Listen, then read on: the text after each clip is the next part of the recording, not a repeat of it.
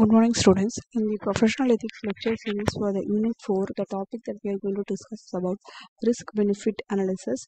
So, which is prepared by Logesswari, assistant professor from CSE department in RMDEC college. Let's move on to the session. So, we basically going to discuss about what is meant by safety and the risk. Basically, we are going to discuss about to concentrate only on the risk benefit analysis and the assessment of the safety and the risk and how to reduce the risk, and then we can study the case studies also. So first that we should know what is meant by a safety and what is and the risk. A thing is safe if its risk are judged and it should be the risk are acceptable. So common understandings of safety are underestimate the risk, overestimate the risk, no judgment on whether the risk is acceptable.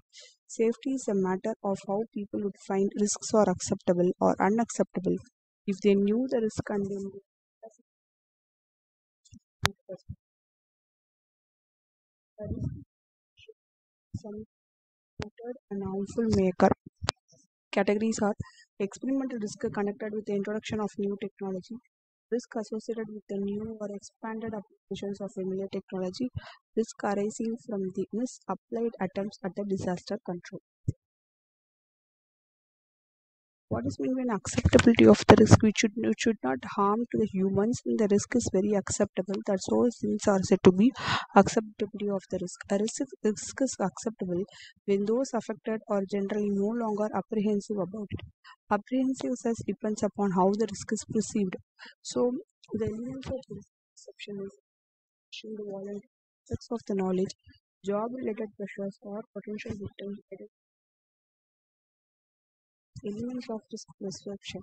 So first one is voluntarism and control. Voluntary risk. People take up the risk fully knowing the hazards involved. Motor racing, like they know the risk, but they are doing it intentionally. So in order to prove something. So in the level of control, people display an unrealistic confidences when they believe an hazards will be under their control. Examples is motor racing, early checking or the best examples in hazardous sports under the assumed level of control. What are the elements of risk perception? Here they have taken some example. So as a case study, two groups of 150 people were about two strategies available for combating a device.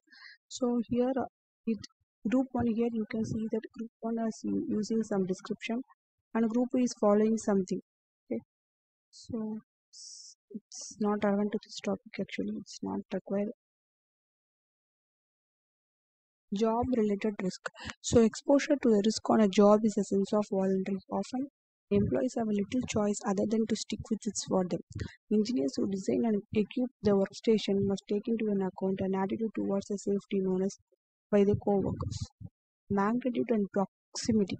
Our reaction to risk is affected by the threat of the possible mishap in terms of magnitude and proximity. Friends being affected is more affected stages.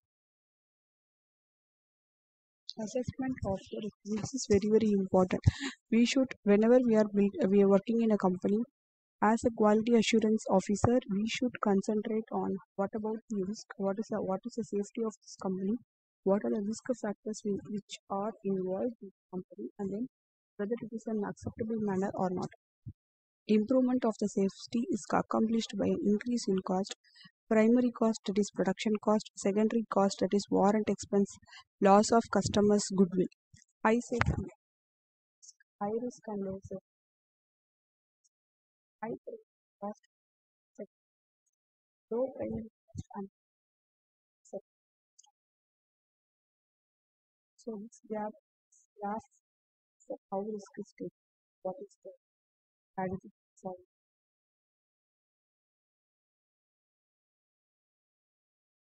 So we have different testings for determine risk is there or so this is scenario analysis, FT with the fault rate.